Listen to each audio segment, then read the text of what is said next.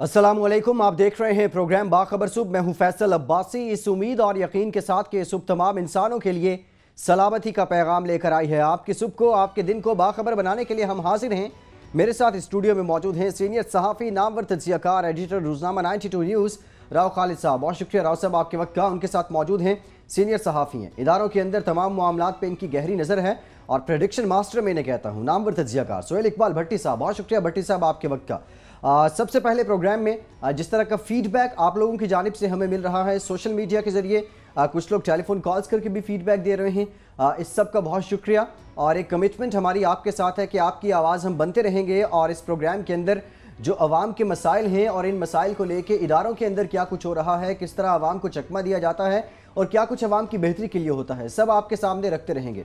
आज के प्रोग्राम की पहली खबर वज़ीर ख़ज़ाना इसहाक़ डार से मुताल्लिक है, जो मुकम्मल तौर पर इस वक्त गैर फ़ाल हैं, लेकिन वज़ारत ख़ज़ाना का कलमदान उनके पास है। सवाल ये पैदा होता है कि ये वज़ारत ख़ज़ाना पाकिस्तान के अवाम की जो किस्मत है, पाकिस्तान के अवाम की जो रूटीन है, जो मामूल की ज़िंदगी है, वो इसी वज़ारत ख़ज़ाना से जुड़ी है। यहाँ से फ़ंड्स का इजरा होता है और उसके बाद ये फ़ंड्स अवाम तक पहुँचते हैं। और लेकिन अब अरबों रुपए के फंड्स लटक चुके हैं।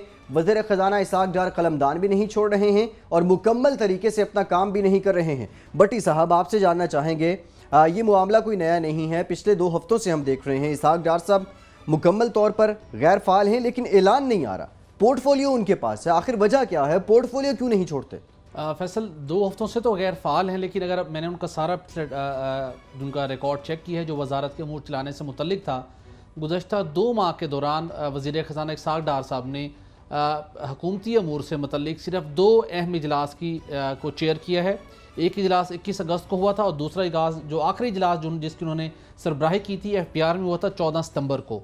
उसके बाद उन्होंने अभी तक किसी इजलास की सरबराही नहीं की और स्पेशली अब बहुत से सीरियस अमूर के ऊपर वज़ारत ख़ज़ाना के अंदर ज़ेर गौर था, जिसके अंदर सर्कुलर डेट का मामला था, PSO को अदायगियों का मामला था, पावर सेक्टर का मामला था, इस तरह गैस के शुबों के बहुत से मामला थे और मुआशरत की जो सूरत हाल है, वो चैलेंजिंग पोजीशन, वो सारे उन मामलात के अंदर अल्टीमेटली आप उनकी कारकर्दगी से मुतफिक हों या ना हो, लेकिन जिस स्टेज पे आपने खड़े हैं, मामलात को आपने आगे बढ़ाना है, तो उनकी प्राइम रिस्पॉन्सिबिलिटी है। लेकिन वो इस वक्त मुकम्मल तौर के ऊपर नैब के मुकदमात के अंदर उलझ कर रह चुके हैं और जिस तरीके से उनका दावा था कि उनकी भरपूर तैयारी है, वो खुद चार्टेड अकाउंटेंट हैं और उनकी जो आमदन में उनकी असासों में और आमदन में इजाफा होता रहा, यकीनन हम ये एक्सपेक्ट करते थे कि उनके पास रिकॉर्ड एक कंपाइल होगा।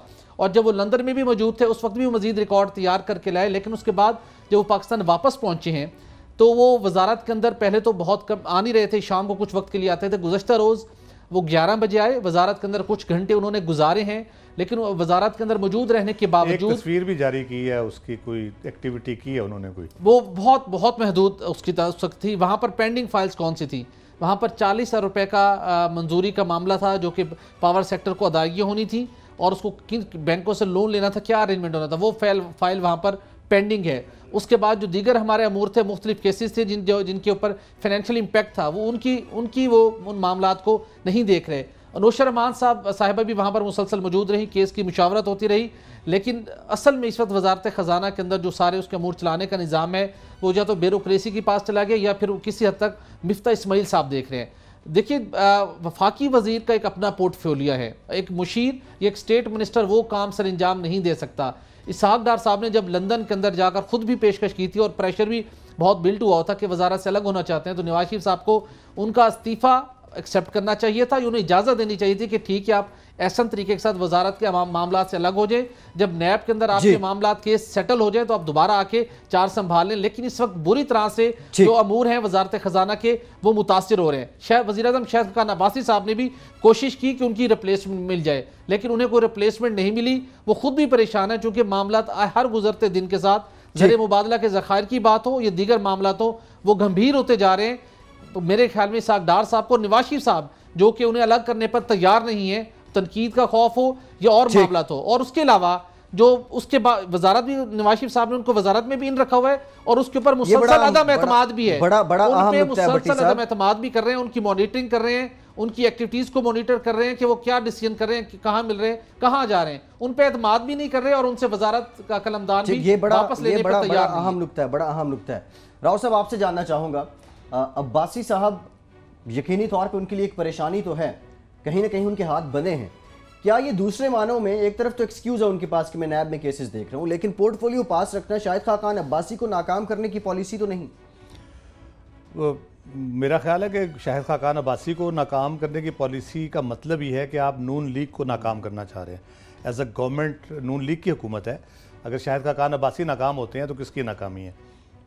नून लीग की नाकामी ऑब्वियसली 4.5 साल आपको हो चुके हैं। बड़ा इंटरेस्टिंग था जब पीपल्स पार्टी के दौरे हुकूमत था और उस वक्त ये बड़ी दलील दी जाती थी मुख्तलिफ हल्कों की तरफ से, ख़ास तौर पे सो कॉल्ड जो मुख्तदर हल्के हम कहते हैं, वो कहते थे बड़े नालायक हैं, नकम्मे हैं, इनको पता नहीं है, करप्ट हैं, ये हुकूमत नहीं चलानी आती, इनके पास एक्सपर्ट्स नहीं है।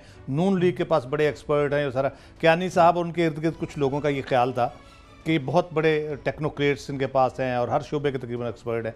4.5 साल में आपने अंदाज़ा लगा लिया, मईशत हो, सनत हो, खारजा अमूर हों और मामलात हों, एक से एक बड़ी नाकामी आपको देखने को मिलती है। अभी तो खारजा अमूर पे आपने पूरा वजीर अब लगाया, तो वो उस पर आप देख लें क्या सूरत हाल बनी हुई है, जिस किस्म के वो फुलझड़ियां पेश कर रहे हैं, आउट ऑफ कंटेक्स्ट चीज़ें कह रहे हैं, पता नहीं क्या, आई डोंट नो उनको अंग्रेज़ी बोलते हुए या तो वो बिदक गए वो, या कहना यही कुछ चाह रहे थे। जो हुकूमत का एक कह लें मियां नवाज शरीफ का ख़ास तौर पे एक स्टैंड रहा है, वही उन्होंने आलमोस्ट बयान किया है, जो कि बहुत ज़्यादा हमारे पड़ोसी ममालिक के करीब है। तो ये पूरा आपको नज़र आता है। उसके बाद जब ये दावा करते हैं हम लॉ एंड ऑर्डर, हमने देखे जी हमने लॉ एंड ऑर्डर ये कर दिया, नैब पे अमल दरामद नहीं हुआ, लॉ एंड ऑर्डर का सारा क्रेडिट लेते हैं। उससे आपको अंदाज़ा होता है कि अगर इनमें इतना तप्पड़ होता, या इतनी काबिलियत होती, या इतने ये एक्सपर्ट होते, तो बाकी शोबों में भी तो परफॉर्मेंस होती है ना। लॉ एंड ऑर्डर में क्यों परफॉर्मेंस हो रही है? क्योंकि लॉ एंड ऑर्डर इनके कंट्रोल में नहीं है, जो लोग परफॉर्म कर रहे हैं वो इनके इख्तियार में नहीं है। ये बैठ के मुफ्त का क्रेडिट लेते रहे, लोगों को बताते रहे कि हमने बड़ा कमाल कर दिया है इसमें। लेकिन ये इसहाक डार साहब का जहाँ तक मामला है, वजारत ख़जाना का बहुत अहम वजारत है और इसके पहले ही बहुत बुरा हाल है, और मज़ीद बुरा हाल करने से बेहतर है कोई इमीडिएटली कोई स्टेप लिया जाए और जान छुड़ाई जाए इनसे। ठीक, बिल्कुल। अगली खबर की जानिब बढ़ते हैं जी। इससे पहले एक और खबर पिछले 1-2 दिन से बड़ी गर्म है। IB की जानिब से मुबैना ख़त जिसमें 37 सियासतदानों के नाम दिए गए हैं और अब इस खत से मुतालिक तहकीकात भी शुरू हो गई हैं।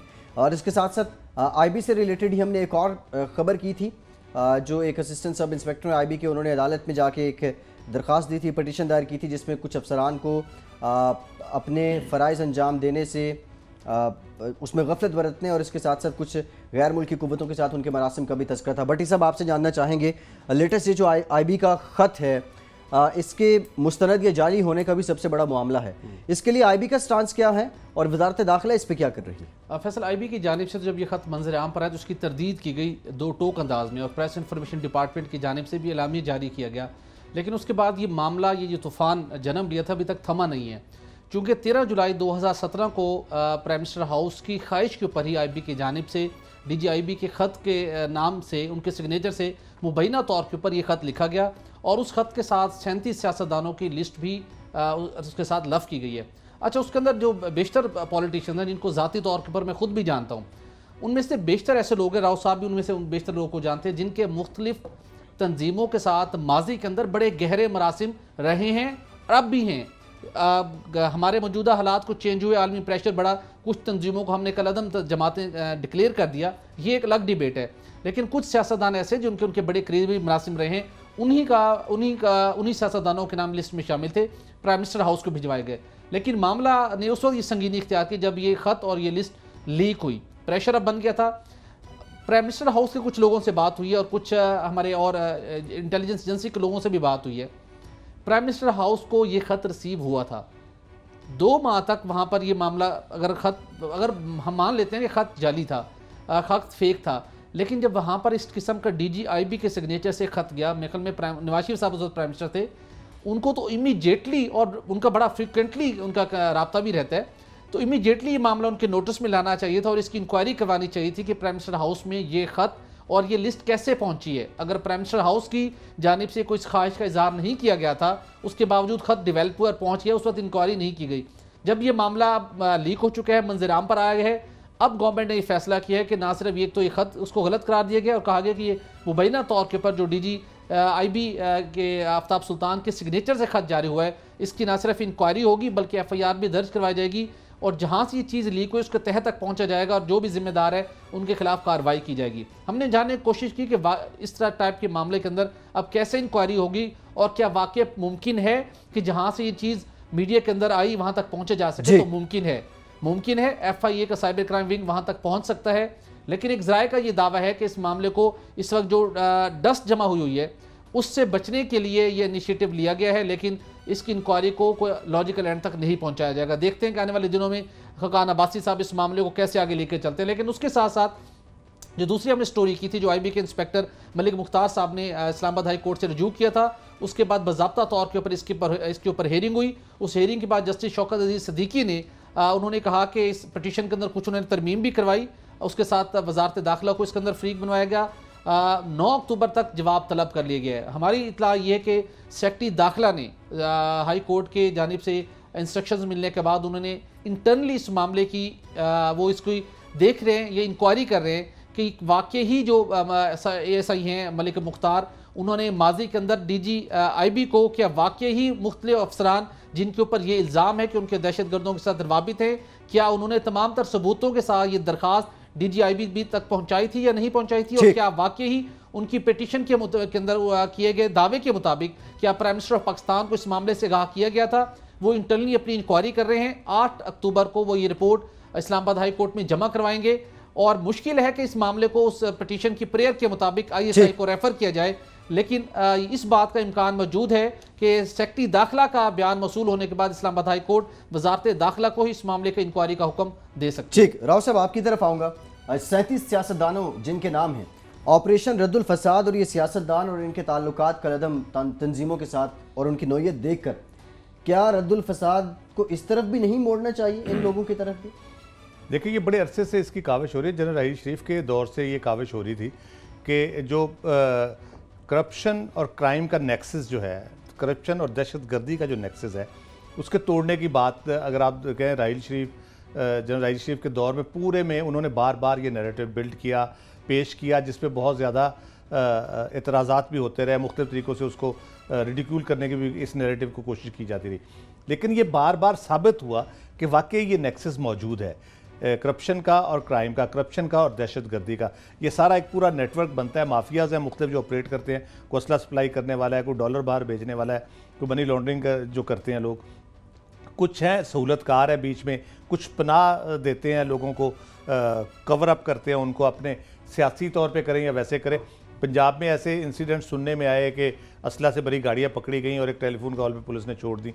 तो इस किस्म का ये नेक्सस बहरहाल मौजूद है और कितना डेंजरस है ये देखने की ज़रूरत है। ये जो पर्टिकुलरली केस हुआ है, मैं बार बार कहता हूँ जो हमारे यहाँ सूरत हाल है इस वक्त, जिस किस्म की सूरत हाल से हम गुजर रहे हैं, उसमें ख्वाजा आसिफ चाहे वहाँ बयान दें इस किस्म का, चाहे डॉन लीक्स हों, चाहे ये किस्सा हो, ये हमें इंटरनेशनली बहुत ज़्यादा बॉदर करता है, हमारे लिए एम्बेरसमेंट का बायस बनती है ये चीज़ें। अब जब इंटरनेशनल कम्युनिटी इस पर डिस्कस कर रही होगी, ये ख़बरें आ रही होंगी कि पाकिस्तान के 37 पार्लियामेंटेरियंस जो हैं उनके कनेक्शंस हैं दहशतगर्दों से, आप बिलीव करें या ना करें, इट्स सेल्फ ये एक लाइन जो है इतनी डेंजरस है आपके लिए कि आपका पूरा जो डिफेंस है, जो आप एक नैरेटिव बिल्ड कर रहे हैं, रद्दुल फसाद तक पहुंच चुके हैं आप, ज़रबे अज़ब वगैरह से लेके, और ये सारा आपने कामयाबी से इस लेवल पर आ गए कि अब तकरीबन ना होने के बराबर टेररिज्म रह गया उस तरह से पाकिस्तान में जो खुली दहशतगर्दी होती थी। तो उसको कितना नुकसान पहुंच सकता है। पहले ही लोग तैयार बैठे हैं, घात लगा के बैठे हुए हैं कि कब उनको मौका मिले तो आपकी गर्दन दबोचे वो। तो इस किस्म की चीज़ों से आपको मज़ीद लोगों को मौका मिलता है। जहाँ तक इसकी इस पर्टिकुलर केस की बात है, ये जाली अगर वो कहते हैं तो उसकी तहकीकात किस सिलसिले में फिर हो रही है? ठीक, जाली है तो बस ठीक है, जाली मान लें उसको। बात यह कि हमारे यहाँ एक सीरियस प्रॉब्लम जो इसमें हुआ है, आफ्ताब सुल्तान एक बहुत अच्छे ऑफिसर थे, जब से हुक्मरानों ने नज़र करम किया उन पे ख़ास, वो खादमे ख़ास बन के रह गए हैं और उन्होंने 2 एक्सटेंशंस ली हैं, अब नैब का चेयरमैन बनाने की बातें हो रही हैं। ये सारी चीज़ें अब इन वाक़या से पता चलता है कि किस तरह से एक अच्छा अफसर ट्रांसफॉर्म हुआ है एक ज़ाती किस्म की सर्विस करने के लिए, किस तरह से ट्रांसफॉर्म हुआ। ये रिवायत बन चुकी है, बदकिस्मती से ये रिवायत बन चुकी है। और एक अच्छा इदारा जिसकी बड़ी खिदमात हैं, इदारे को अलग नुकसान हो रहा है, इदारे को अलग नुकसान हो रहा है, उसकी देखनामी पे अलग धब्बा लग रहा है। बहुत कंट्रीब्यूशन आईबी का टेररिज्म के खिलाफ बहुत कंट्रीब्यूशन है, दूसरी एजेंसियों की तरह इनका भी बहुत भरपूर कंट्रीब्यूशन है, लेकिन चंद एक काली भेड़े मिलकर उसका बेड़ागर्क कर देती। आपने नवाजिशात का तज़किरा किया, हुक्मरानों की जानिब से अफसरान पर नवाजिशात और इदारों का एक और इदारा फेडरल बोर्ड ऑफ रेवेन्यू, इंतहाई अहम केस सबसे कुछ साल पहले चला, कराची बेअमनी केस, और साबिक चीफ जस्टिस इफ्तिखार चौधरी ने इसकी डेली बेसिस पे हेयरिंग की। कराची रजिस्ट्री में भी इसकी हेयरिंग होती रही, इस्लामाबाद में भी होती रही। उस वक्त ये इंकशाफ हुआ था कि 7000 कंटेनर्स गायब हुए हैं कराची पोर्ट से और इनमें बड़ी तादाद में असलहा मौजूद है। ये मालूम अभी तक नहीं हो सका कि यह असलहा किधर गया। इससे मुतालिक इंक्वायरी हो रही थी, तहकीक हो रही थी, और जो अफसरान तहकीक कर रहे थे उन पर क्या करम किया गया है हुकूमत की जानिब से उन पर क्या नवाजिशात की गई है। भट्टी साहब, मैं आपसे ही जानना चाहूँगा, एक बहुत बड़ा केस है, 7000 कंटेनर्स, और इतने बड़े पैमाने पे इसकी हेयरिंग हुई, सारे अवाम की नज़रें होती थी कराची बेअमनी केस पे, लेकिन ये जो अफसरान इसकी इंक्वायरी कर रहे थे, तहकीक कर रहे थे, अब वो क्या कर रहे हैं और क्या क्या मरात ली हैं उन्होंने? फैसल, FBI के अंदर अमूमी तौर के ऊपर हम देखते हैं कि एक बड़ी इंटेलिजेंट और एक बड़ी एक जीनियस लॉट वहाँ पर आती है, और मुझे लगता ये है कि वो जो जीनियस कुछ लोग वहाँ पर आते हैं, और स्पेशली जो ऑफिसर्स लेवल के ऊपर आके पॉइंट होते हैं, वो इतने अब शरूड़ हो गए हैं, इतने तेज़ हो गए हैं कि शायद ये वाहिद एक सरकारी इदारा होगा जिसके अंदर गुज़िश्ता 7 या 8 सालों के दौरान करप्शन के और इनएफिशिएंसीज के जितनी इंक्वायरी इनिशिएट हुई, उनके अंदर किसी के खिलाफ भी अभी तक तमाम तर ठोस सबूत होने के बावजूद कार्रवाई नहीं हो सकी। चेयरमैन सेनेट की स्टैंडिंग कमेटी बराए कौमी ख़जाना ने, सलीम मांडवीवाला साहब ने, उन्होंने चेयरमैन FBI से रिपोर्ट मांगी थी कि आप मुझे एक रिपोर्ट सबमिट करें कि गुज़श्ता 10 सालों के दौरान जिन अफसरान के खिलाफ करप्शन के इल्ज़ामात थे, इंक्वायरी हुई, इंक्वायरी के बाद क्या एक्शन किया गया है, और उसके बाद कुछ केसेस ऐसे भी थे जो सुप्रीम कोर्ट ऑफ पाकिस्तान ने रेफ़र किए थे, जिसके अंदर 7000 कंटेनर्स नेटो के गुमशुदगी का मामला भी था। उनके अंदर जो अफसरान थे, क्या हुआ है, उन्होंने वो रिपोर्ट चेयरमैन कायमा कमेटी बराए ख़जाना को जमा करवाई है, जो कि अभी उन्होंने पब्लिक नहीं की। उस रिपोर्ट के अंदर ये इंकशाफ किया गया है कि गुज़श्ता 8 सालों के दौरान जितने अफसरान करप्शन के केसेस में या इदारा जाती या उनके ऊपर कोई इल्ज़ामात थे, उनकी इंक्वायरी हुई, किसी के खिलाफ अभी तक कोई अमली तौर के ऊपर कोई कार्रवाई नहीं की गई, बल्कि जितने लोग मुलव्वस थे उन्हें तरक्कियाँ दी गई हैं, उन्हें आला ओहदों पर पोस्ट किया गया है। जो 76 अफसरान थे इसाफ नेटो कंटेनर्स की गुमशुदगी के मामले के अंदर इन्वॉल्व, वो तमाम अफसरान तरक्कियाँ हासिल कर चुके हैं और कुछ अफसरान रिटायर होकर घर जा चुके हैं। इंक्वायरी अभी भी वहाँ पर पेंडिंग है। ये मामला 2008 से 10 के दौरान का है। उसके बाद एक और साहब हैं, ग्रेड 20 के ऑफिसर हैं, बशारत अहमद साहब, इनके ऊपर ये इल्ज़ाम था, इंक्वायरी हुई, इंक्वायरी तकरीबन मुकम्मल की गई कि इन्होंने पाक अरब और फातिमा फर्टिलाइज़र को 1 अरब 20 करोड़ रुपए की टैक्स के अंदर मराद दी हैं, उन्हें फैसिलिटेट किया है। इंक्वायरी की गई, कुछ चीज़ें उनके सामने आई, इंक्वायरी पेंडिंग है, उनके खिलाफ कोई कार्रवाई करने की बजाय ये इंक्वायरी को क्लोज करने से पहले ही उन्हें कमिश्नर RTO कराची अपॉइंट कर दिया गया। वो इस वक्त कराची के अंदर मोस्ट लुक्रेटिव पोस्ट कराची के अंदर कमिश्नर RTO वहां पर कराची अपॉइंट कर दिया गया। इसी तरह शरीफ अवान साहब हैं, ग्रेड 20 के ऑफिसर हैं, इनके ऊपर था कि इनके ऊपर इल्जामात थे कि इन्होंने अपनी आमदन से जायद असासे बनाए हैं। इंक्वायरी की, इंक्वायरी पेंडिंग है, प्रमोट हो चुके हैं। उसके बाद एक और ग्रेड 20 की ऑफिसर हैं बानो वाली जानी, उनके ऊपर भी करप्शन के इल्जामात थे। 4 साल से उन्हें नौकरी से टर्मिनेट किया गया। वो स्टे ऑर्डर लेके आई, स्टे ऑर्डर हासिल करने के बाद अदालत ने ये ऑर्डर दिया था कि आप इनके खिलाफ फ्रेश इंक्वायरी कीजिए। ठीक, बहाल हो गई है, लेकिन फ्रेश इंक्वायरी आज तक नहीं हुई। उसके बाद जुनेद अकरम है, इनके खिलाफ भी इंक्वायरी है, करप्शन के इल्जामात थे, कोई इंक्वायरी पेंडिंग है 6 साल से, उनको तरक्कियां मिल रही हैं और आला अहदों पर पोस्ट किए जा रहे हैं। ठीक, वर्ल्ड बैंक के ये फिगर्स हैं, उनकी एक असेसमेंट है कि पाकिस्तान के अंदर FBI की नाकिस कारकर्दगी की बाइस या इनकी यही मेरा बटी साहब यही नुक्ता है, उनकी चश्मपोशी की जो उनकी तरीक़ेकार है, 3,200 रुपए हम कलेक्ट नहीं कर पाते। जब वहां पर ऐसे अफसरान मौजूद होंगे जिनके ऊपर आप ऐसे चार्जेस होंगे, जिनके खिलाफ इंक्वायरी होंगी और आप कुछ नहीं कहेंगे और आला अहदों पर तैनात करेंगे, तो फिर ये बड़ा अहम नुक्ता है। राव साहब मैं आपसे भी यही जानना चाहता हूँ, पहले CBR था, ये अब FBR हो गया, लेकिन नुक्ता यह है कि एंटी स्मगलिंग हो जाए, टैक्स कलेक्शन हो जाए, रेवेन्यू इकट्ठा करना हो जाए, तमाम शोबों में FBR हमें नाकाम दिखाई देता है। तो फिर इस इदारे का फ़ायदा क्या है, इसका मकसद क्या है? उल्टा आप लोगों को तनख्वाहें दे रहे हैं, मराद दे रहे हैं, तरक्कियाँ दे रहे हैं। देखिए, नाम बदलने से काम नहीं बदलता, काम तो लोग तो वही हैं, काम उन्होंने वही करना है जो हमेशा से वो करते आ रहे हैं। दूसरी बात यह है कि ओवरऑल जो परफॉर्मेंस इस इदारे की, मैं तो बार बार कहता हूँ, मैं वो वो एक दुम वाली मिसाल देता हो तो कि सीधी नहीं होती कभी भी। ये वो वाला महकमा है जो कभी सीधा नहीं हो सकता। अगर तरक्की का पैमाना ये है कि आप जितने करप्ट हैं, आप जितने कारीगर हैं, 2 नंबरी जितनी आपको ज़्यादा आती है तो आप तरक्की ले सकते हैं। तो फिर अल्लाह हाफ़िज़ है इसके इस इदारे के लिए ना सिर्फ मेरिट काबिलियत बल्कि साख बहुत इंपॉर्टेंट है। आप कौमी ख़जाने की निगरानी कर रहे हैं, कलेक्शन की जिम्मेदारी है, फिर उसकी निगरानी की जिम्मेदारी है, उसकी डिस्बर्समेंट कलेक्ट करने के बाद हमें डिस्बर्स भी करना होता है। तो वो उस जगह पे बैठ के अगर आप इस किस्म के काम करेंगे, अगर आपकी इंटेग्रिटी नहीं होगी तो फिर ये इदारा कैसे चलेगा, उसका कैसे आप जस्टिफाई करेंगे कि ये इदारे को इसकी हो सकती है सही तरीके से। 2 चीज़ें इससे हो रही हैं। एक तो वो लोग जो डिसऑनेस्ट हैं, जो करप्ट हैं, वो इनकरेज हो रहे हैं। ऑब्वियसली अगर ये इंक्वायरी हो रही थी, रुक गई, कहीं पे नहीं हो सकी आगे, वो खुली छूट मिल गई उनको, वो मौज करेंगे, वो इनकरेज। फिर जो ऑनेस्ट अफसर है वो डिस्करेज होता है इससे। जो एक बंदा नेक नियति से मेहनत से काम कर रहा है, अच्छे तरीके से कंट्रीब्यूट कर रहा है टुवर्ड्स कंट्री, उसका हक मारा जाता है, उसके जाहिर है उसके साथ बहुत बड़ी ज़्यादती होती है। वर्ल्ड इकनॉमिक फोरम ने अभी 1-2 दिन पहले रिपोर्ट दी है, जो ग्लोबल कम्पिटिटिवनेस रिपोर्ट जिसको कहते हैं, वो आप पढ़ ले, आपको पता चल जाएगा कि टैक्स कलेक्शन और बिजनेस कास्ट और ओवरऑल परफॉर्मेंस, इसके ऊपर खासतौर पर उन्होंने बड़ा फोकस किया है सारा। दूसरा, एक जो भट्टी साहब ने बात की, मुझे पता नहीं उन खातून का नाम इसमें है कि नहीं, मुझे नाम नहीं याद उनका, कोई 2-3-4 साल पहले का एक बहुत बड़ा स्कैंडल है। डिप्लोमेटिक इनक्लेव में जो गाड़ियाँ आती हैं, जो वो 5 साल के बाद वो टैक्स फ्री हो जाती हैं, तो वो एक खातून थी वहाँ पे कस्टम्स की जो जाली सर्टिफिकेट देती है कि 5 साल हो गए इसके। कुछ बहुत बड़ा स्कैंडल है, उसकी प्रोब हो रहा था, आई डोंट नो किस स्टेज पे पहुंचा है। भट्टी साहब को पता होगा इसमें नाम है कि नहीं उसमें। किसी गुज़श्ता 8 सालों के दौरान किसी के खिलाफ कोई कार्रवाई नहीं, सबके इंक्वायरीज पेंडिंग है और प्रमोशन सबको मिल रही है।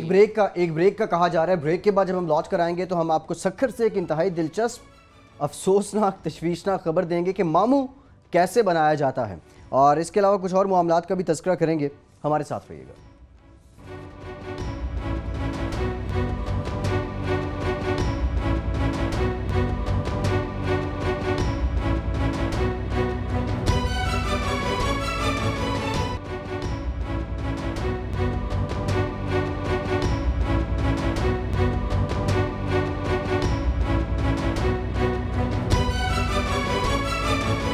ब्रेक के बाद एक बार फिर से आपको खुशामदीद कहेंगे। सक्खर से आपको खबर देते हैं, जहां चीफ सेक्रेटरी सिंध मामू बने हैं या उनको मामू बनाया गया है ये तो समझ नहीं आ रहा, लेकिन अदालत के हुक्म के बरखिलाफ एक फैसला सामने आया है, जिसमें GMMC सक्खर के MS को तैनात किया गया है। 2 एक जैसे नाम थे और उनमें से एक डॉक्टर ऐसे थे जिनकी सर्विसेज ज़्यादा थी, वो सीनियर थे, उन्हें पीछे रख दिया गया, और जो जूनियर डॉक्टर थे उन्हीं के हम नाम उन्हें आगे लाया गया और MS लगा दिया गया।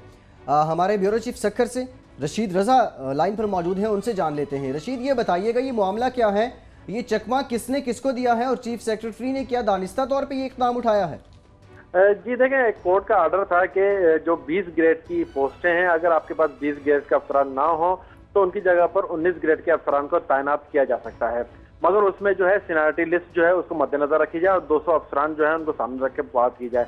तो अगर हम बात करें ये महकमा सेहत की, तो इसमें भी जो यहाँ पर जो MS होता है, गुलाम मोहम्मद मेहर मेडिकल कॉलेज और अस्पताल, यहाँ का सबसे बड़ा अस्पताल है जो सिविल अस्पताल कहलाता था, वहाँ पर MS की जो पोस्ट है वो 20वें ग्रेड की है। अब 19वें ग्रेड के जब यहाँ पर जो डॉक्टर्स हैं उनके पास वो 19वें ग्रेड के हैं, तो जब ये इसकी बात आई कि यहाँ पर MS को तैनात किया जाए, तो अब चीफ सेक्रेटरी साहब ने जो एक अहकाम जारी किया है, अभी जो एक नोटिफिकेशन जारी हुआ है जो हमें मौसूल हो चुका है, उसमें ये बात नजर आई कि 2 डॉक्टर्स हम नाम थे। एक जिससे नाम थे डॉक्टर अब्दुल अजीज मेमन, मगर इनकी वल्दिया चेंज थी। एक डॉक्टर जो इस वक्त हैदराबाद में तैनात हैं वो 14 नंबर पर थे, और एक डॉक्टर जो सक्खर के गुलाम मोहम्मद मेहर मेडिकल कॉलेज के चीफ मेडिकल ऑफिसर हैं वो 302 नंबर पर मौजूद थे। यानी कि डॉक्टर एक जो अदालत की अहकामात थे कि 200 डॉक्टर्स की या 200 अफसरान की जो फहरिस्त है उसमें से मुरतब की जाए, उसकी भी सबसे पहले खिलाफ वर्जी की गई है। 302 के डॉक्टर को आगे लाया गया, मगर जो डॉक्टर 14 नंबर मौजूद था, नंबर उनका अलॉट किया गया, मगर सारी तफसीलात उन डॉक्टर की थी जो 302 नंबर पर मौजूद थे। यानी कि इंतहाई जूनियर डॉक्टर को रशीद ये भी बताइएगा जूनियर जो डॉक्टर हैं, डॉक्टर अजीज मेमन, क्या इनके ताल्लुकात किसी सियासी शख्सियत से भी हैं? क्योंकि सिंध में अकरबा परवरी तो हमेशा से रही है। बिल्कुल, अगर हम सिंध की बात करें तो बिल्कुल सिंध के अंदर जो भी अफसरान आला ओहदों पर तैनात होते हैं वो बगैर सिफारशी नहीं होते बगैर, यानी कि कहा जाएगा सियासी जो उनकी सरपरस्ती उनको हासिल रहती है। इसी तरह जो यहाँ पर जिनको तैनात किया गया है, जिनके लिए नोटिफिकेशन जारी किया गया है, उन पर भी जो सक्खर के एक इंतहाई अहम जो सियासतदान है उनकी सरपरस्ती उनको हासिल रही है, जिसकी वजह से उनको यहाँ पर तैनात किया गया है। ताहम इस हवाले से जब हमारे जो मौजूदा एमएस है डॉक्टर असगर अली, उनसे बात हुई तो उनका कहना यह था कि हमने आज स्टे ले लिया है हाई कोर्ट से इस बारे में, और उसकी जो पेशी अगली वो 10 अक्टूबर को होगी। ठीक, बहुत शुक्रिया रशीद, आपने हमें अपडेट किया है। ये मामला है जी, चीफ सेक्रेटरी सिंध जो हैं उनकी जानिब से ये फैसला सामने आया है, लेकिन ये फैसला अदालती हुक्म के खिलाफ है। राव साहब, आपसे जानना चाहूँगा, अखरबा फरवरी तो है, पाकिस्तान की सियासत का कल्चर है, लेकिन सिंध का एक और मिजाज है, और इस मिजाज में अब हमने ये देखा कि उन्हें कुछ और ना मिला, हम नाम मिले और अपने बंदे को प्रायोरिटी दे दी, तरजीह दे दी, उसको तैनात भी कर दिया है। अब इस पे कहना क्या है, मुझे ये तो बताइए, ब्यूरोक्रेसी का कसूर है, ये सियासत का है, या आवाम का है, या किसका है? देखिए, ये ओवरऑल एक जो हमारी सोसाइटी में चीज़ें जिस तरह से चलती हैं, ये उसका एक बहुत ग्लेयरिंग एग्जाम्पल है, आप कह लेंगे एक खौफनाक किस्म की मिसाल है कि किस तरह से 302 नंबर ही बड़ा खतरनाक है। मुझे खुद ये लगता है, जो नंबर उनका वो कहते थे 302 दरख्त पे लिख दो तो दरख्त सूख जाता है, तो ये ऐसी 302 नंबर है जो प्रमोट हो गया है बजाय इसके कि उसको कुछ वो होता।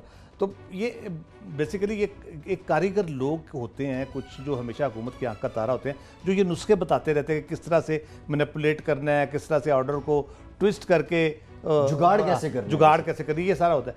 मुझे इंटरेस्टिंग चीज़ याद है, रशीद रज़ा साहब ने बड़ी तफसील से बताया, बड़ी ज़बरदस्त ब्रेकिंग न्यूज़ है ये। मेरा ख्याल है आगे भी हम इस पर बात करते रहेंगे जैसे जैसे कोर्ट में आगे प्रोसीडिंग्स इसकी होंगी, किस तरह से ये सारा चक्करबाजी हुई। पंजाब यूनिवर्सिटी में एक 80s में स्कैंडल हुआ था, वो डिस्क्लोज़ हुआ, पता नहीं उसकी तहकीकात हुई, बंदे पकड़े गए नहीं पकड़े गए। होता क्या था कि वहाँ पे डिग्री लेने के लिए जो महकमा इम्तिहानात वगैरह जो डिग्री जारी करते थे पंजाब यूनिवर्सिटी के, वहाँ पे वो BA की MA की कोई डिग्री लेनी हो आपने, तो वो उस वक्त मेरा ख्याल है उनका रेट था कोई 23 से 25 हज़ार रुपये 1980 में, 80s की दिहाई में। तो वो क्या करते थे, वो आपको दे देते थे उस साल 2 साल 3 साल का ना पलंदा पूरा, कि ये लोग पास हुए हैं, इनमें से देख लो आपका मिलता जुलता कोई नाम है और वल्दियत भी मिलती जुलती हमें बता दो, हम वो डिग्री निकाल के आपका नाम का थोड़ा सा ऊपर नीचे करके हम आपको दे देंगे। और ये उसी किस्म का मुझे केस लगता है कि ये इतना पुराना जुगाड़ है जो अभी तक चल रही है, इस मॉडर्न दौर में भी चल रही है। कंप्यूटराइज सिस्टम है, कंप्यूटराइज्ड एम्प्लॉय नंबर होता है, फिर उसका सबको पता है यार कि एक 14वें नंबर पे कौन सा है, लोगों को जुबानी याद होता है, सीनियरिटी अपनी दूसरे लोगों को भी याद होती है। ये कैसे पॉसिबल है कि इतनी बड़ी गलती हो जाए? ठीक, और ये खबर अभी हम आपको दे रहे हैं, इससे पहले अभी तक ये खबर ऑन एयर नहीं हुई है किसी भी जगह पे, लेकिन ये इंतहाई हैरान कुन है। अदालती हुक्म है और अदालती हुक्म के बाद चीफ सेक्रेटरी सिंध अगर ऐसे अहकामात देते हैं, भट्टी साहब, ये तौहीन अदालत के ज़ुमरे में नहीं आता? फैसल, यकीनन बड़े वाज़े तौर के ऊपर है, अगर वाकई अदालत का ऐसा हुक्म था और उसकी खिलाफ वर्जी की तौहीन अदालत है। लेकिन मेरा ख्याल ये है कि जिस डिज़ाइन के तहत जिस मकसद के लिए उन्हें अपॉइंट किया गया है, और ये तो एक सहारा लिया गया ना कि उनके नाम का कि 302 से उठा के आप उनको टॉप पे लेके आएँ, वो मकसद जब तक ये मामला अदालत में चलेगा, समाअत मुकर्रर होंगी, हुक्म इम्तनान मिलेगा, फिर सरकारी खर्च के ऊपर वकील वहाँ पेश होंगे, तो अब्दुल अजीज़ साहब वो जिस मकसद के लिए लाए गए ना, मेरे ख्याल में उस वक्त वो अपना मकसद हासिल कर लेंगे। जो उन्होंने काम करना ना, यहाँ पर जितनी यकीन उन्होंने एफर्ट की होगी, पूरा एक प्लान बना, उसके मुताबिक एग्जीक्यूट किया गया है, वो कर लेंगे। मेरे ख्याल में सिंध के अंदर पहले ही सेहत की जो सहूलियात हैं वो बहुत कम म्यार की हैं। उसके बाद करप्शन का एलिमेंट भी वहाँ पर बहुत ज़्यादा, बद इंतज़ामी बहुत ज़्यादा है। अब इस किस्म का काम करके आप लिटिगेशन में जाएंगे, सरकारी वकील हायर होंगे, सरकार के ख़जाने से पैसे जाएंगे। मेरे ख्याल में चीफ सेक्रेटरी सिंध को या जो मुतलका इनकी अपॉइंटिंग अथॉरिटी है, अगर ये वाकई अदालती अहकामात की खिलाफ वर्जी है और मेरिट की और सीनियरिटी की धज्जियाँ बिखेरी गई हैं, तो वो एक माजरत के साथ एक कॉरिजेंडम इशू करके उनको जो सूटेबल कैंडिडेट है सीनियरिटी के मुताबिक है, उन्हें आप अपॉइंट करें। और सक्खर की मशहूर शख्सियत, सियासी शख्सियत का भी पता चलना चाहिए कि कौन है, क्योंकि हमारे अपोजिशन लीडर भी वहाँ से हैं, खुर्शीद शाह साहब, तो इसलिए कहीं उन पे शक ना जाए, इसलिए क्लियर होना चाहिए कि कौन है वहाँ से। लेकिन एक बात तो क्लियर है कि उसका ताल्लुक जाहिर है सिंध की हुक्मरान जमात से ही है, बिल्कुल उसके बगैर तो मुमकिन नहीं है। और ये जुगाड़, इस जुगाड़ में वैसे पीपल्स पार्टी बिलखुसूस बड़ी माहिर है, सिंध के अंदर भी बड़ी माहिर है, हमारे ब्यूरोक्रेसी के पास भी बड़े टेक्निकल एक्सपर्ट्स मौजूद हैं जो ये जुगाड़ कर लेते हैं। खैर, अगली खबर की जानिब आते हैं जी। इससे पहले ये खबर सामने आई थी, विफाकी हुकूमत अवाम को रिलीफ देगी, मौसम सरमा में बिलखुसूस, और LPG की जो कीमतें हैं उसमें कमी वाक़ होगी। एक ख़ास तनासुब भी रखा गया था, लेकिन अब ये इत्तलात मौसूल हो रही हैं कि किसी किस्म की कमी नहीं आने वाली है, अवाम की जेबों पर मजीद बोझ पड़ेगा। भट्टी साहब, ये किस तनासुब से कमी होना थी और क्यों रुक गई है? फैसल खान अब्बासी साहब वज़ीर पेट्रोलियम थे, उन्होंने तहैया किया था, ऐलान किया था कि LPG की कीमत को हम रेगुलेट करेंगे, गवर्नमेंट इस कीमत को फिक्स करेगी और सिलेंडर को अफोर्डेबल बनाया जाएगा कि हर आम सारी भी इसको ख़रीद सके। 4 माह कबल उन्होंने घरेलू सिलेंडर की कीमत 14 रुपये से कम करके 900 रुपये फ़ी सिलेंडर मुकर्रर किया था। ओगरा को डायरेक्टिव इशू किया गया कि अब इस नोटिफिकेशन को मुताबिक, इस डिसीजन के मुताबिक प्राइस को इम्प्लीमेंट कीजिए। कंपनियों को प्राइस दी गई, लेकिन 4 माह गुजरने के बावजूद LPG सिलेंडर की कीमत में 10 रुपये भी कमी वाक़ नहीं हुई। कंपनी ने उस नोटिफिकेशन को उठा के साइट पे फेंक दिया, शोर शराबा मचा, मीडिया ने इस मामले को हाईलाइट किया। ओगरा ने भी कुछ उज़र पेश किए कि अभी हम इसको फोर्सफुली इंटैक्ट नहीं कर सकते, कोर्ट के ऑर्डर्स थे, हमने बस मिनिस्ट्री ऑफ पेट्रोलियम का फैसला कन्वे कर दिया है, हम मशावरत के बाद एक ऐसी कीमत का तयन करवाएंगे जिसको तमाम कंपनियाँ इम्प्लीमेंट करेंगी। गुज़श्ता रोज़ वजारत पेट्रोलियम के अंदर एक अहम इजलास हुआ। ऑयल मार्केटिंग कंपनीज के सारे करता धरता प्रोड्यूसर्स जो गुज़श्ता कई सालों से अरबों रुपए का नजायज़ मुनाफा कमा चुके हैं, आवाम की जेबों से पैसे निकाल चुके हैं, उन्हें बुलाया गया। उस इजलास के अंदर उन तमाम लोगों ने हुकूमत की जो प्राइस है, जो चाहती है कि 850 से 9 रुपये फ़ी सिलेंडर हो, घरेलू सिलेंडर की कीमत जो कि इस वक्त 1200 रुपये से 1400 रुपये में बिक रहा है, उन कंपनी ने और प्रोड्यूसर ने मानने से इनकार कर दिया है। कीमत का इजलास इस मकसद के लिए हुआ था कि हमने कीमत कम करनी है।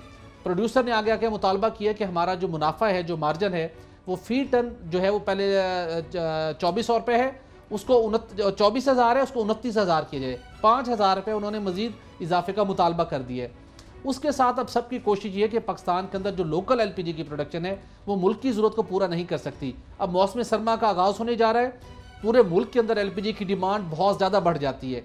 पूरी कंपनियाँ साल 6 महीने 7 महीने आराम से बैठती हैं और सर्दियों के 4 महीने इसको सीजन डिक्लेयर किया जाता है कि पैसा बनाना है, चूंकि खपत बढ़ जाती है। रिवायत भी है इस मुल्क अब कोशिश ये की जा रही है कि जो हम LPG की लोकल मार्केट की डिमांड पूरी कर लिए, 40% हमारा इन्हिसार दरामदी LPG पर है। अब कंपनियां ये मुतालबा कर रही हैं कि दरामद को कम किया जाए। अगर दरामद कम की गई तो पहले ही रिलीफ नहीं मिल रहा, मजीद रिलीफ भी नहीं मिलेगा। खान अब्बासी साहब ने मरी के अंदर LPG और मिक्स प्लांट लगाने का फैसला किया और उन्होंने कहा, इसी पेश नज़र उन्होंने कीमत को रेगुलेट करवाया और यकसा कीमत मुकर्रर करवाने के लिए कोशिश की गई। मरी के अंदर महंगे तरीन LPG के एयर मिक्स प्लांट तो लग जाएंगे, लेकिन वो अब प्राइम मिनिस्टर भी हैं, बतौर फेडरल मिनिस्टर अगर वो एक फैसले को इम्प्लीमेंट नहीं करवा सके और वो समझते हैं कि LPG प्रोड्यूसर्स और लोकल LPG मार्केटिंग कंपनियां नाजायज़ मुनाफाखोरी कर रही हैं, अब वो प्राइम मिनिस्टर हैं, उनके पास अथॉरिटी है, उन्हें इस फैसले को इम्प्लीमेंट करवाना चाहिए। और जो कंपनियां कीमत कम नहीं करती, आंसर दीजिएगा, ये जो LPG प्रोड्यूसर्स हैं इनके साथ अब्बासी साहब के ताल्लुकात कैसे हैं? क्योंकि ऑयल मार्केटिंग कंपनियों के साथ तो उनके ताल्लुकात बड़े अच्छे हैं। अब्बासी साहब के जितनी बड़ी एनर्जी सेक्टर की कंपनियां ना, जितने बड़े इन्फ्लुएंशियल प्लेयर्स हैं, उनके साथ बहुत अच्छे, बहुत गहरे मरासिम हैं, उनके भी और उनके बेटों के भी बड़ा अच्छा एक उनका है। लेकिन अब अच्छे मरासिम ज़रूर रखिए, लेकिन खुदारा जो स्टेचुटरी रेगुलेशन के तहत अगर एक नोटिफिकेशन आप जारी करते हैं, स्टेट की रिट बनवाने की बात है ना, एक मिनिस्ट्री की रिट बनवाने की बात है, रेगुलेटर मौजूद है, अवाम की जेबों से बराह रास्त पैसा नहीं करें, आप कस्टोडियन है, आपकी जिम्मेदारी है कि लोगों को नाजायज़ मुनाफाखोरी से बचाएं। अब आप खामोश होकर बैठते हैं तो फिर बराह रास्त अब सवाल उठेंगे कि आपकी मंशा से, आपकी मर्जी से ये सब काम हो रहा है। अब आप प्राइम मिनिस्टर ऑफ पाकिस्तान ये बड़ा मौसम सरमा है, लोगों के चूल्हे बुझ जाएंगे, आपको सिलेंडर को सस्ता हर सूरत करवाना चाहिए। ये बड़ा अहम नुकता है। राव साहब, 4 महीने हो गए नोटिफिकेशन आए, अभी भी आपके पास पोर्टफोलियो है वजारत तवानाई का और आप वज़ीर आज़म हैं, फिर रुकावट कहाँ पे है कि आपका अपना ही नोटिफिकेशन और आप उस पर अमल नहीं करवा पा रहे? देखिए, जब आप गवर्नेंस आपकी ठीक ना हो, करनी ना आती हो, और फिर आप के जो ज़ाती मफादात हैं वो कौमी मफादात से ऊपर हों, और ये माफियाज तो फिर इसी तरह से रूल करते हैं, वो आपको जकड़ लेते हैं, क्योंकि आपके इंतखाबात से लेके तो आपके दौरे हुकूमत में या हुकूमत में हो या ना हो, बहुत से खर्चे उन्होंने उठाने होते हैं आपके। तो फिर इसी तरह से उसका नतीजा यही निकलता है, जिस तरह से ये हुआ है। आप वो फेवर नहीं लेंगे आपसे तो क्या लेंगे, वो 24,000 से 29,000 से फिर 35,000 पे जाएंगे, इसी तरह से वो करेंगे। 4.5 साल ये मिनिस्टर पेट्रोलियम थे, अब प्राइम मिनिस्टर हैं, बराह रास्त इनकी ज़िम्मेदारी थी। आप कोई सेक्टर देख लें इनके अंडर जो काम कर रहा है, एक्सप्लोरेशन का हो, पेट्रोलियम प्रोडक्ट्स की बात करते रहते हैं, वो बात हो, अब LNG की बात हो, सुई गैस की बात हो, उसकी सप्लाई के इश्यूज़ हों, ये किसी एक में कामयाबी नज़र नहीं आती, मुसलसल नाकामी है और ये बराह रास्त ज़िम्मेदार हैं उसके। इनको चाहिए था कि कोई पॉलिसी उसकी, कोई उसमें इंतज़ाम व इंसराम, अगर ये कॉर्पोरेट सेक्टर में है, एंटरप्रेन्योरशिप है, इतनी बड़ी एयरलाइन चला रहे हैं, सीजन लगाने की इजाज़त वज़ीर आज़म दे रहे हैं अपनी खामोशी से। बासी साहब जिसने सीजन लगाना है ना, उस शख्स के खिलाफ खाजासी साहब सुप्रीम कोर्ट गए थे, इकबाल ज़ैड अहमद साहब, अब कुछ वक्त बदल गया है, अब वो उन्हीं के साथ अब वो LNG का टर्मिनल, दूसरा LNG टर्मिनल और वही पूरी मार्केट को मैनिपुलेट करते हैं। तो वो आप ये इतना सादा ना समझे, शरीफ आदमी होंगे, करप्ट भी नहीं होंगे, लेकिन ये इनडायरेक्टली ये मुजरमाना गफलत है, खामोशी नहीं है, मुजरमाना गफलत है और ये पूरी तरह इसके जिम्मेदार हैं। हर शुबे में इनके अंडर उसमें गैर यकीनी की सूरत हाल है। कोई पता नहीं, सुबह आपका पेट्रोल ना मिले, गाड़ियों में गाड़ियां खड़ी हो जाए, 2 माह कंपनी ने इंपोर्ट नहीं किया, उनके खिलाफ कार्रवाई करने कोई कार्रवाई नहीं हो रही, हमने कल भी बात की इस पे। तो ये बराह रास्त जिम्मेदार है इस चीज़ के और इनको बराह रास्त उसका अपनी पोजीशन को क्लियर करने के लिए इस सूरत को देखना होगा। ये अगले महीने में यहाँ हंगामा हो जाना है LNG के ऊपर जो सूरत चल रही है, ये ऐसा होना बाज़ाहिर लग भी ये रहा है। शाहिद खाकान अब्बासी साहब, उनकी बहुत सी एडमिनिस्ट्रेटिव एबिलिटीज़ हैं, उनकी बहुत सी हमने अप्रिसिएशन भी की, लेकिन हम देख रहे हैं कि जब से वो वज़ीर आज़म बने हैं, उनकी अपनी वजारत तवानाई का, ऑयल एंड गैस का हाल बहुत बुरा होता जा रहा है और अवाम को रिलीफ देने में एज़ कम्पेयर टू पहले वाला जो दौर था उनका, उसकी निस्बत नाकाम हो रही है ये वजारत। इस पर कान धरने होंगे अब्बासी साहब को और ये खामोशी तोड़नी होगी। लास्ट खबर की जानिब आते हैं जी। एक अच्छी खबर है इंटरनेशनल सिनेरियो से। इजराइल ने बहुत मुखालिफत की, लेकिन इजराइल की मुखालिफत के बावजूद इंटरनेशनल पुलिस ऑर्गेनाइजेशन के जनरल असम्बली के इजलास में फ़लस्तीन को रुकनीत दे दी गई है। इजराइल ने बारहा वही मौक़िफ़ अपनाया अपना, लेकिन इसके साथ साथ गैर कानूनी यहूदी बस्तियों की तामीर भी फ़लस्तीन के अंदर इजराइल की जानिब से जारी है। राव साहब, आपसे जानना चाहूँगा, यहाँ पे इजराइल की सफारतकारी मुकम्मल तौर पे नाकाम नज़र आती है। इतनी बड़ी इकॉनमी और उसके बाद फ़लस्तीन जो है उसके लिए बहुत बड़ी कामयाबी है। क्या इसको आप कह सकते हैं कि एक संगे मील है फ़लस्तीन का छुटकारे के लिए इजराइल से? ऑब्वियसली बड़ी अच्छी खबर है। छुटकारा तो नहीं है, क्योंकि और इंटरनेशनल पावर, खासतौर पे अमेरिका जो है वो जब चाहेगा तब यहाँ पे मामला बेहतर होंगे, अदरवाइज़ नहीं होंगे, क्योंकि ये उसका दुम छल्ला है। इसराइल सबसे बड़ा बदमाश रखा हुआ उस मिडल ईस्ट में उसने एक, और मुसलमान ममालिक जो हमारे वहाँ पे ख़त्ते में मौजूद हैं, वो जिस तरह की बेबसी का इजहार करते हैं उस पर रोना आता है। इतनी ताकतवर मुल्क है हर लिहाज से, उनके पास एक इतना बड़ा तेल का हथियार है, वो उसकी बुनियाद पे बहुत कुछ कर सकते हैं, लेकिन वो कुछ करने को तैयार नहीं है। वो भी उन्हीं के वो सबसे अब वहाँ पे सफारतकारी भी उन्होंने शुरू कर दी है। लेकिन इसमें जो जिस बुनियाद पे इसराइल मुखालफत कर रहा था, वो कह रहा था कि फ़लस्तीन जो है ना वो एक रियासत नहीं है, एक इंडिपेंडेंट स्टेट नहीं है। तो मुझे वो मिसरा याद आता है, बुत हमको कहें काफिर अल्लाह की मर्जी है। जो रियासत खुद नाजायज़ है, गासिब है, जालिम है, वो एक ऐसी रियासत को जिसकी ज़मीन पे कब्ज़ा किया जा रहा है, जिसके साथ जुल्म हो रहा है, उसको वो ये ताना दे रही है कि रियासत नहीं है, जो खुद बिल्कुल नाजायज़ रियासत है इसराइल। उसकी रिकग्निशन जिस तरह से कराई गई है सबको पता है, कोई वहाँ पे उसका नामो निशान नहीं था, जिस तरह उसको डेवलप किया गया वहाँ पे सेकंड वर्ल्ड वार के बाद, उस सबको पता है किस तरह से वहाँ पे उसको लाया गया। लेकिन दुनिया माने, इसराइल माने ना माने, दुनिया मानती है। 2/3 से उन्होंने उसको वोट दिया है। अब इसी किस्म का वोट अक़वाम मुत्तहिदा से चाहिए। गैर कानूनी आबादी जो वहाँ पे वो कब्ज़ा कर रहे हैं, जिस तरह से आबादियों को बढ़ा रहे हैं अपनी फ़लस्तीन के बॉर्डर के साथ सारा उधर, तो उस पर इसी किस्म का वोट अक़वाम मुत्तहिदा से भी चाहिए, ताकि ये मामला हमेशा के लिए बंद हो, ये जुल्म बंद हो और ये एक्सपेंशन बंद हो उनकी। ठीक, बिल्कुल। भट्टी साहब, आपसे शॉर्ट कमेंट चाहूँगा। एक तो अक़वाम मुत्तहिदा का किरदार इस पर क्या हो सकता है, क्योंकि अक़वाम मुत्तहिदा ने मुजरिमाना खामोशी अपनाई है।